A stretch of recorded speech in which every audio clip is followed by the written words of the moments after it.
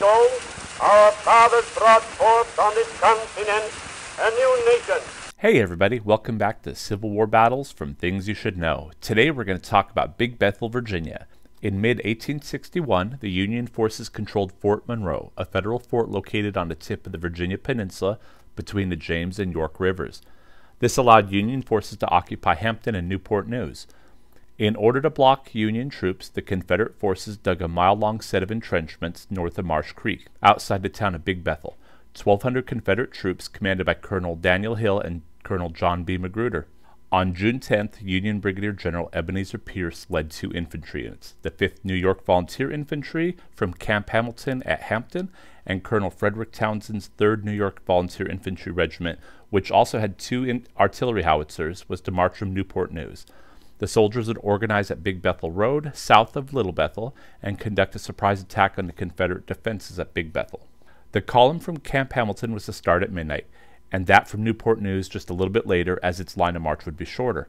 Anticipating possible confusion during a night march by inexperienced troops, Butler ordered the watchword Boston to be given to each column, and further ordered that all troops should wear a white rag or handkerchief on their left arms so they would recognize each other.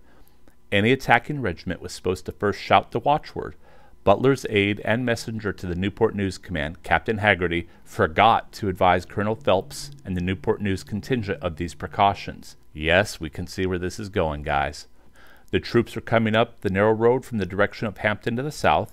The 3rd New York Infantry was being led down the road by General Pierce and his staff on horseback without any advance guard. Bendix knew that no cavalry was with the Union force and mistook the 3rd New York for a cavalry regiment.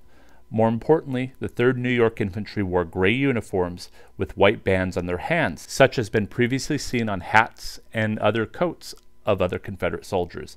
So Bendix, who had not been given a watchword or instructions on armbands, thought the Confederates were behind his regiment as well as in front. He ordered his men to fire upon Townsend's men. By the time General Pierce was able to stabilize the situation, he had lost any possibility of surprising the Confederate troops.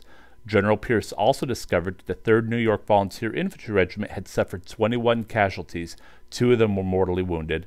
In addition, dozens of other men from the 3rd New York ran from the field. During this time, General Pierce had his artillery positioned opposite the Confederate troops covering the bridge. He sent U.S. Major Theodore Winthrop downstream with a contingent of troops to secure the passage across the stream. During the course of the battle, Winthrop placed his troops piecemeal with no real overall strategy in his assault. The lack of experience on the Union side gave the Confederates an advantage. From behind their earthworks, they fired continuously and eventually beat back the U.S. troops. During this fight, Major Winthrop had jumped onto a log and yelled, "Come on, boys, one charge and the day is ours."